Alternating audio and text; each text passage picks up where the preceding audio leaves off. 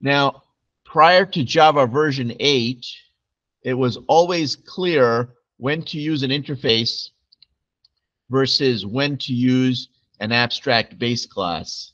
If you had any code that you had to carry over, you could not use an interface because back then, prior to Java version 8, interfaces did not allow you to insert any code. But now you see with Java version 8, we're allowed to use little pieces of code inside the interface. And so now students tend to get a little confused as to when should I use an interface and when should I use an abstract base class. So I'm going to show you 4 important differences now between an interface and an abstract base class. Let's put the interface here on this side, and let's put the abstract base class on this side. First, let's talk a little bit about the variables.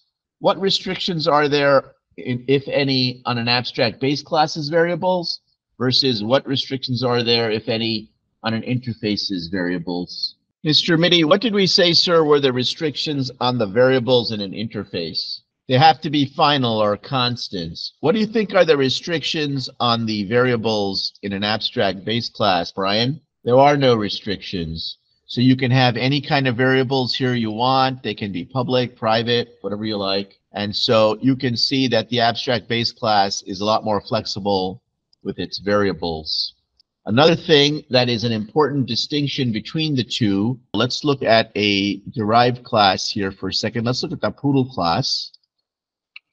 You notice that the poodle extends dog. Could I do this? Could I go poodle extends dog and also extends animal if I had another class called animal? Would this be allowed in Java where I inherit from 2 different classes? This is not allowed because Java is a single inheritance language. Now, take a look at a different example. Let's say that this Acme bicycle happened to implement the bicycle interface and this other interface called interface 1 and another interface called interface 2.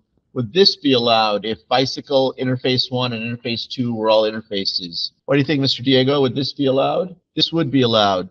So another important difference between abstract base classes and interfaces is that when a class is joining a club or implementing an interface, it can implement as many interfaces as you want, but when a class is inheriting from another class, it can only inherit from one class. So that's an important difference between the two. So we've already seen 2 important differences. We've seen that there's much more variable flexibility in an abstract base class versus, say, an interface. And we've seen that if anyone is using an interface, they can use it more flexibly and have as many interfaces as they want, versus with the inheritance relationship, they can only inherit from one thing. Okay, let's look at the methods. We agree both classes that are abstract as well as interfaces can have methods with code in them. Here's an example for an interface. Here is an example for the dog class. What are the restrictions on the abstract class's methods, and what are the restrictions on the interface methods? Ms. Nuha. So in an interface, the only methods that are allowed are default methods, whereas in the abstract base class, we can have any kind of methods that we want. Another important difference, and this one is a little bit harder to see, is that we are allowed to have constructors inside an abstract base class.